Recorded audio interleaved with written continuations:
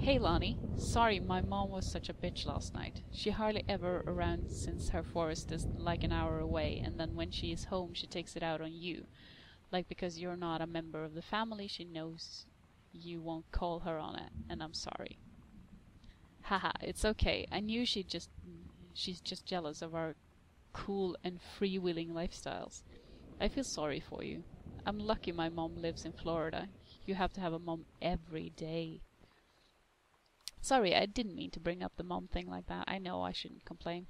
No, I'm being serious. My mom is a psycho-Christian and her new husband, Don, is a complete tool. Living in Florida with him is her eternal punishment in my mind. So, you wouldn't rather live with your mom in Florida? No. Well, that's one way to put it.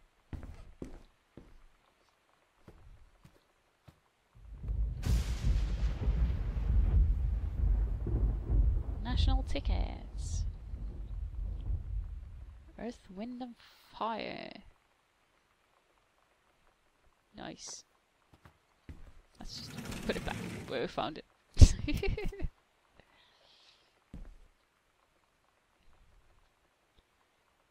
Sam, this skull was the coolest thing I found in Mexico, and it was like $3 American. I love you. I love it. Merry Xmas. Miss you. Treasure it always. So that's the skull we found in the hallway there. It was kind of cool though. Oh. Mouse sensitivity is not always on my side. She has so many purses. What does one person do with all those purses?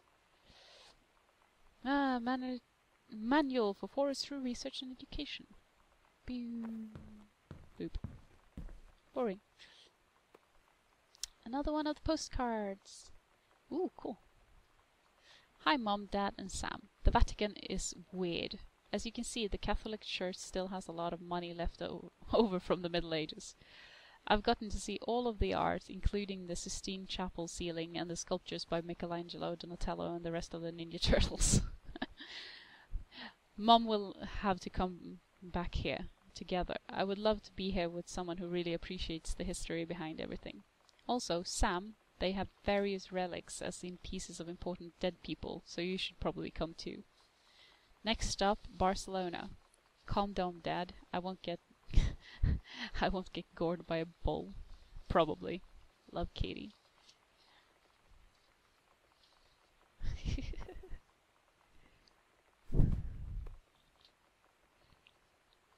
Oh, another one of those. Should put them all over the place though. Sam, since you refused to hear us out this afternoon, your mother and I are putting this in writing so that we are absolutely clear. You are grounded for the rest of the month from social and telephone privileges and from using your car for anything except going to and from school. We understand what you are going through, but we can't allow you to continue with this kind of behavior at school. And clearly, once your privileges are reinstated, we can't allow you to have your bedroom door closed while Lonnie is at the house. This is the last word on the matter. Get back on course so this won't happen again. Walsh. Boo. Distributing inappropriate materials on school grounds. Phone calls to students' parents, out of school suspension.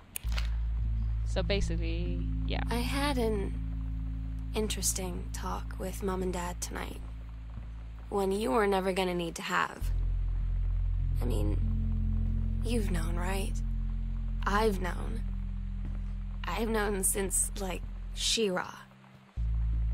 Mom and Dad didn't, I guess. But they saw the zine and the stuff on the locker, and they were like, is there something we should know about you and Lonnie? And so here's the thing. I was prepared for them to be mad, or disappointed, or start crying, or something. But they were just in denial. You're too young to know what you want. You and Lonnie are just good friends. You just haven't met the right boy. It's a phase. Ugh. That's what I didn't see coming. That they wouldn't even respect me enough to believe me. Well, joke's on them, 'cause they're in for one very long phase. Jeez. That's just stupid.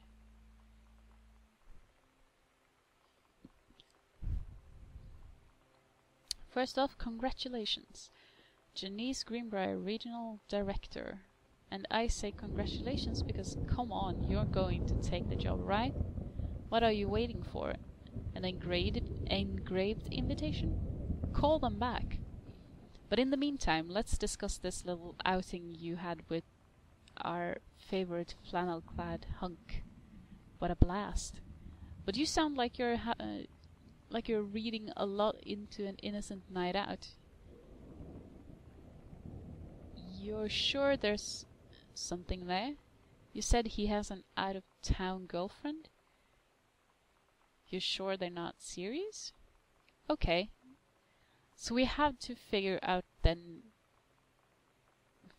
when we'll see... Wow, this is hard to read. See each other next in person. Enough with the letters. Oh, your congratulatory margarita boss lady. Sue Carol. So that's our mom's friend again, yeah.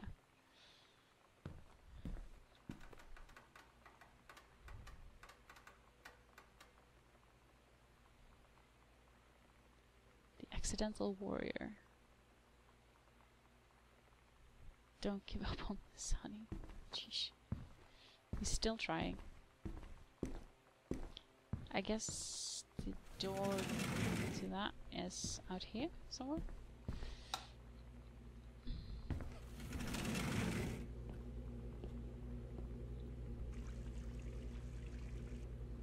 Oh. Guess that's not a good thing to do.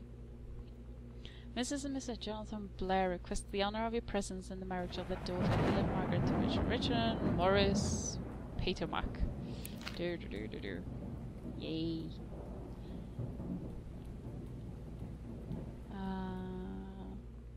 Sound schedule working at Crown Burger on Bethel Road.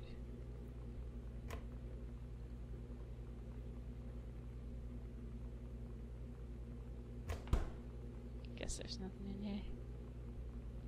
Ice cream! Yay. Huh, put it back. I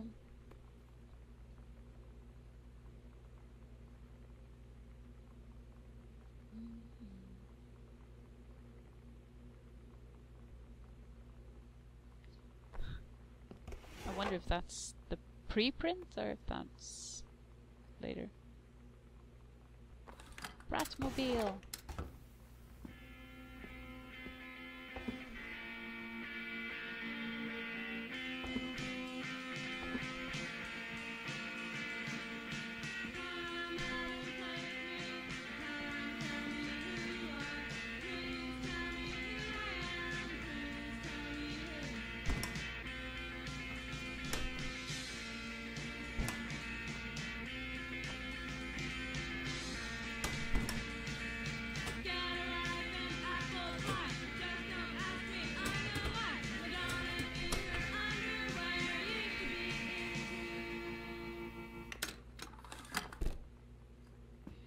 The music in this game really is very punk rocky.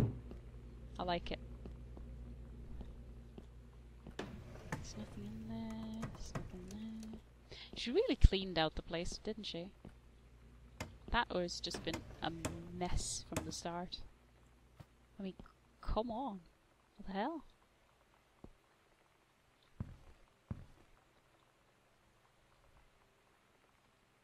Guess there's not a whole lot in here. Well, you never know. Better check. Here we go. Congratulations on your new position. Yeah, she took the job. Cool.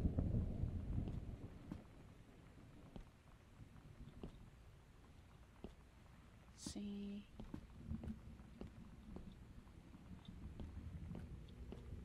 That's it. Read the story. Samantha and Daniel were in the woods one day. It was sunny and they were an adventure. The bad part of the woods and it got dark. Then I said, "Are you scared?" So Samantha said, "No, are you?"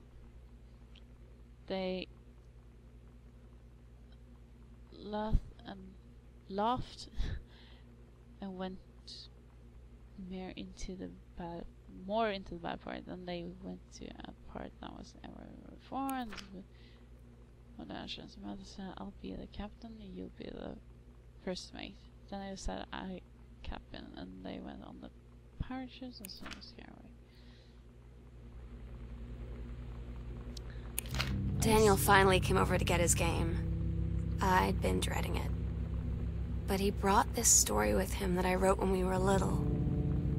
I started reading it, and then there I was, crying at the kitchen table. He asked what was wrong, and I was thinking about how we used to be friends, how much I'd taken for granted. But instead, I told him about school, and Dad, and Lonnie. And then how sorry I was that I wasn't his friend anymore.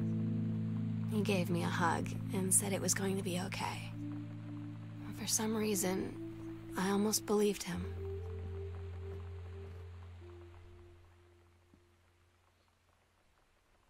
Aww.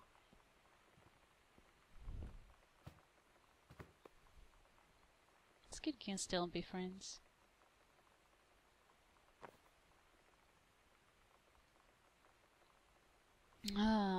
Unknown Dimension Limited. Limited, is it literature?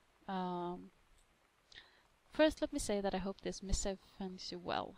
Hell, it feels like a goddamn miracle that it finds you at all. Do you know how long we've been trying to track you down? Worry not, we aren't the feds, the men in black, or any other sort of creeping fascist hobgoblins. In fact, we're on your side. Let me start from the beginning. Unknown Dimension is what you might call a specialist publishing house. We traffic in the weird, the ahead of its time, the lost but not forgotten by a small but dedicated group of plugged-in bibliophiles type of out there mass marketing shunning visionary expression that refuses to be taken on anything but its own terms. Wow, that was a mouthful. We've had an unparalleled run. Must be a run. Yeah, run since our inceptions 4 years ago, unearthing and reviving Christ or zombie-like timeless works such as N.N. Bestman's Message of the Snake Men, It's Inside Me by Jens Keller, and Emil Krieger's off-band Venusian Flesh Traders. But ever since we discovered tattered copies of your accidental series at a church rummage sale in Long Branch, New I'm not sure what NJ stands for, but we've been trying to track down the author of this weird and dark American outsider art. It's just the kind of forgotten portal into 20th century civilization anxieties and delusions that our readers lose their minds over. James Bond and Harrison Ford might be the dick-swinging heroes of modern suburban American ones, but John Russell, mild-mannered insurance agent, but they reckless history revising sociopath by night, is the twisted peacekeeper that it deserves. It is our mission to bring him back to life. Okay, so I've typed plenty. What do we want from you? We want your permission to reprint the work, since you original publisher Mercury Books folded a decade ago. We want you to supply a new foreword for the book to appear in brand new editions of The Accidental Savior and The Accidental Pariah, to be produced by Unknown Dimensions as a limited run and marketed directly to our highly discerning customer base. And we want to offer you a portion of the proceeds, contract to follow, assuming you're interested in coming along with us on this weird odyssey. We look forward to embarking with you and to thrusting your work screaming back into the sweating palms of an unsuspecting American public. It's about time. Wow. So that's why we've been seeing so much of that. I guess you could say he took the offer. Sam, your mother and I will be away for a long weekend celebrating our anniversary June 3rd to 7th. We've booked camping in the gorge, but we will give you a call on the way home. Sorry, the kitchen is still mid-renovation. Never trust a contractor. $40 on the table in order to order pizza while we're gone. Be good. So they're out in this weather. Amazing. Lonnie, my parents are leaving town, so we'll have the run of the whole house till you leave.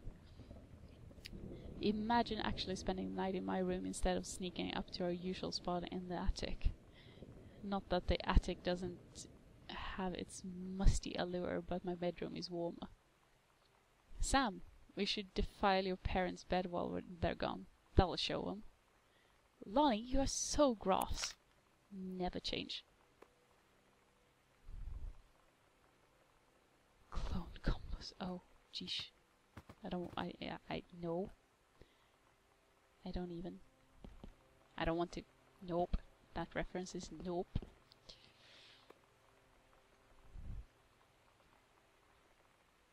ROTC. I asked Lonnie what she had to do to get ready to ship out for basic training. She said, not a lot really. You're not allowed to bring anything with you. You have no possessions, no contact with the outside world while you're in basic. You just train hard every day, and then you deploy from there. So, they'll just send her away. To who knows where. The other side of the country, the other side of the world. My mind, can't process it. That she's really going to be gone. Just gone. Aww. That's harsh, though. Oh, this is where it came from. Derp. This is where I want to go, I guess.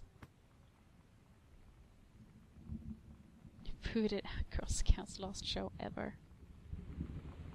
Aww, Lonnie had her going away show with her band tonight. She's so incredible on stage. When she was singing, I could practically forget everything. That we only had 48 hours left. That I don't know what comes next. That I can't live without her. Then she dedicated the last song to me. And I couldn't take it. I was out on the curb in the alley, sobbing till my ribs hurt.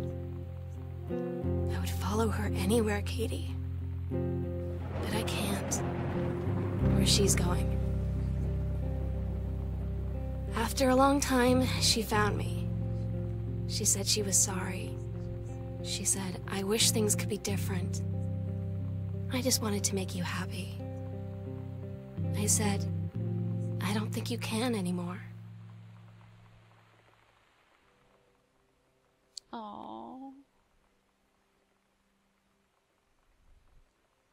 Feels a bit weird reading this after that thing, but anyway. Hi, Mom, Dad, and Sam. I've had a wonderful time on the beaches of Barcelona. Dad and Sam, I think you would like the Gaudi architecture. It's from a strange alien world. Well, that's true. Gaudi is special. I am headed to my final destination, Amsterdam. For how long? That depends. I am running low on money. I will look for a cheap standby ticket and call you when I'm headed home. Sorry for the short notice. Can't wait to see you all again. It'll be good to be home.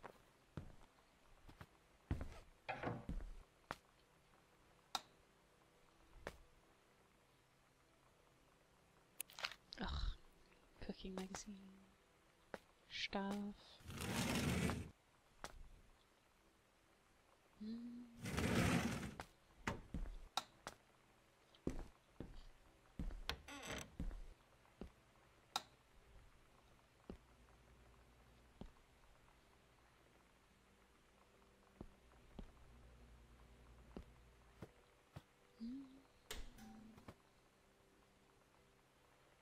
Guess there's nothing in there.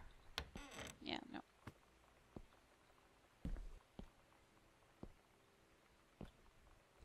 Kinda like this place though. It's a nice little greenhouse.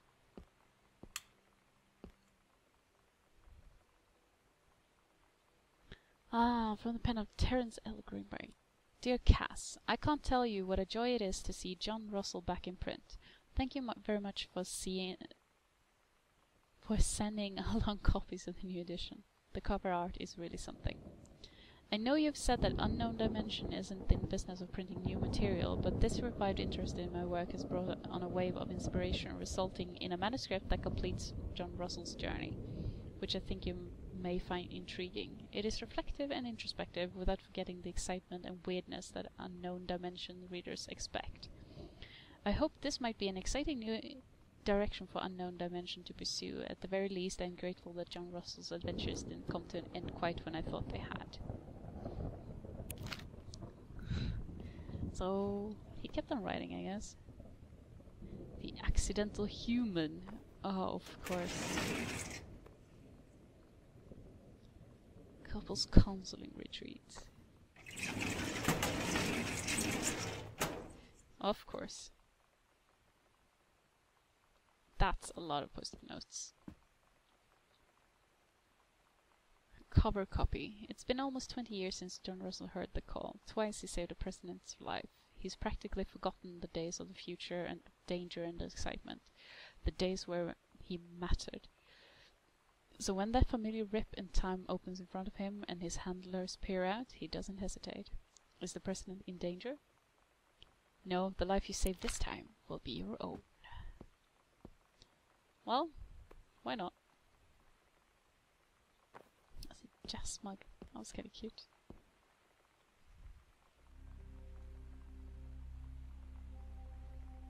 Where will do it? Midnight, June 5th. Final preparations are complete. We agreed our last night together would be our happiest ever, and we'd forget tomorrow was going to come at all. It worked for a while. We had a good time seeing Oscar off, then ran up to the attic to look through our photos, to find one for Lonnie to take with her. And looking at them, I realized they were all in the past, and there wouldn't be any more. I didn't know what I was going to do. And I cried. And she held me. She said she knew it was hard, but life would move on. I said I didn't want my life to keep moving without her. That's when she cried too. I was so exhausted. I must have fallen asleep like that, in her arms. In the morning, I woke up, and I was finally alone. Aw, poor thing. I think we've been just about everywhere.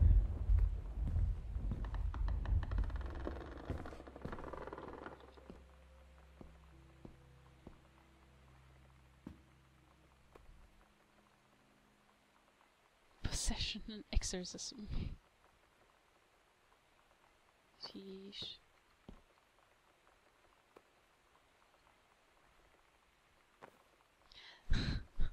So they exorcised. Yeah, there's the attic key. The sunset light in this house is the saddest thing I've ever seen. I just want to sleep. When I'm in the attic, it almost feels like Lonnie could still be here. She's just downstairs. I'm just waiting to hear her pull down the hatch and come running up. Maybe I'll go up to the attic and wait.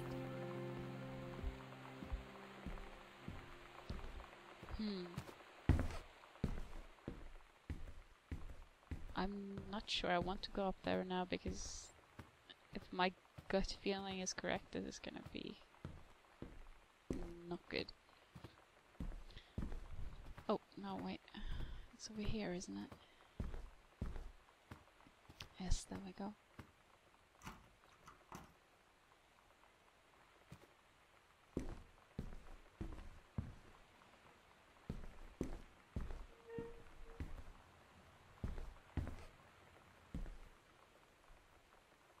Maybe not.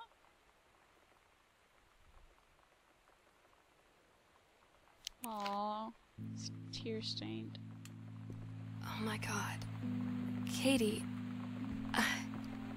fell asleep in the attic, in Lonnie and my old spot, and I missed the first 2 calls. I just barely caught the 3rd one before the machine got it. And it was Lonnie, on a payphone. She'd been on the bus to Basic, and she said she couldn't think of anything but me and us, and that she couldn't go through with it, with the Army and being apart and all of it. And so she got off the bus in Salem. She said, "Sam, I want you to pack up everything you can and get in your car and come find me.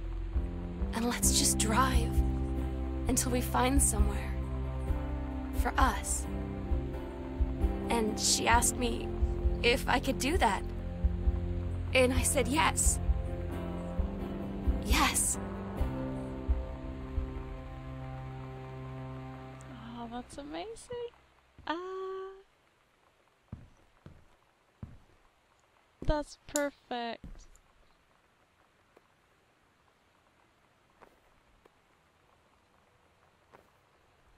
Oh.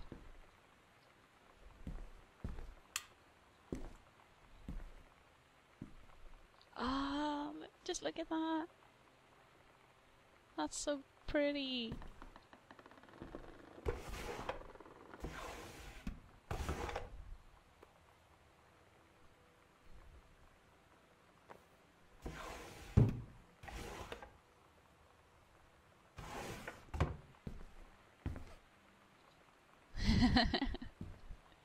Aw, that's amazing.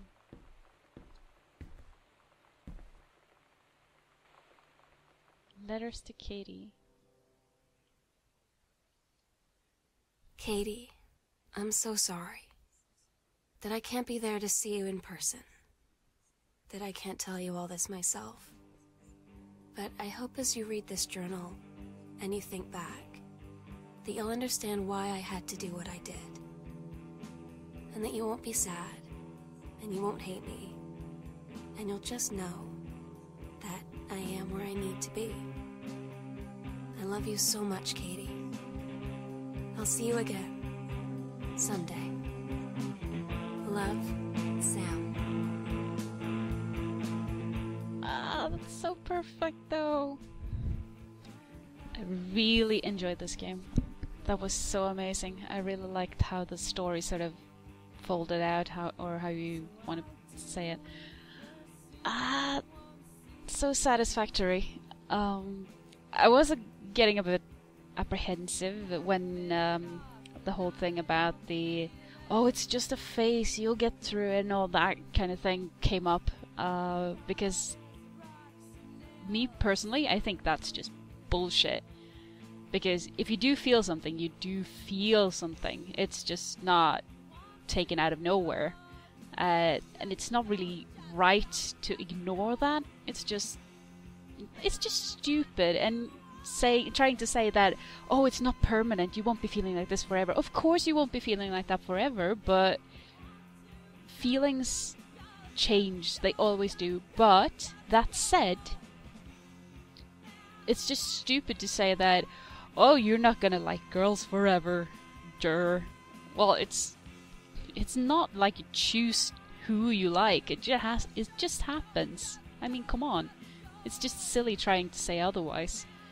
And the whole thing about the faces is just silly.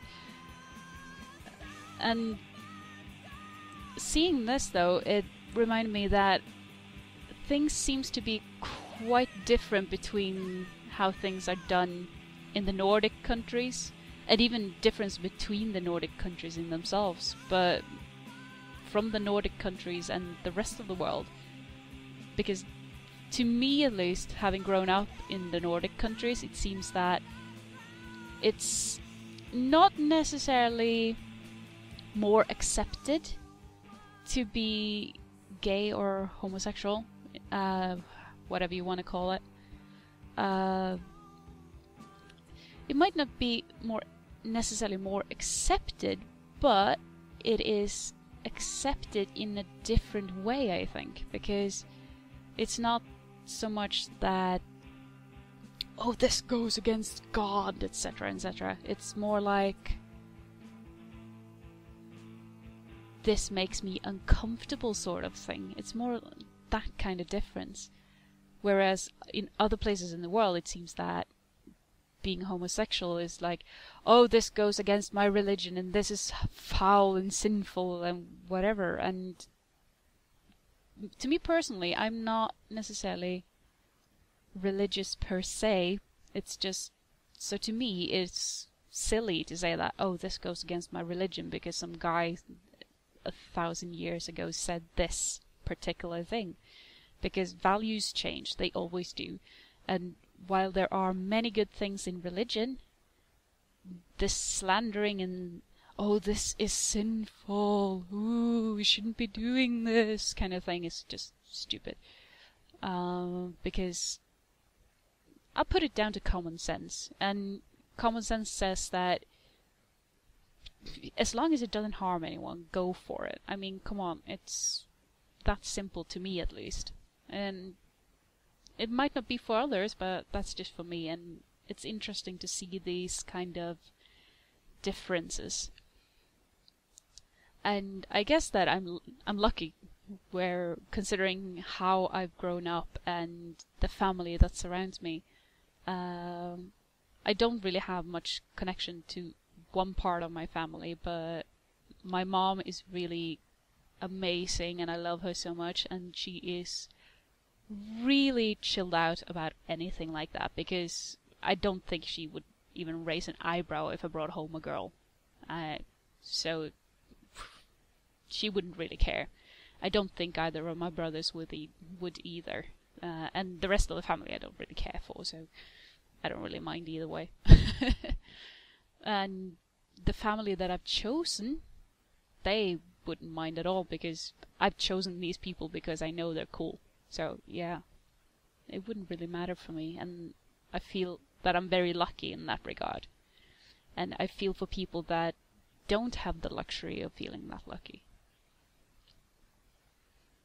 But then again, I guess I could see how society's pressure would come in, because even if my family wouldn't necessarily disagree to me bringing home a girl or being with a girl or whatever, I can just imagining trying to introduce my potential or hypothetical girlfriend to the community where I grew up, because it's a small town. It's a really small town, and everyone knows everyone, and everyone's favorite pastime is gossiping about the person next door.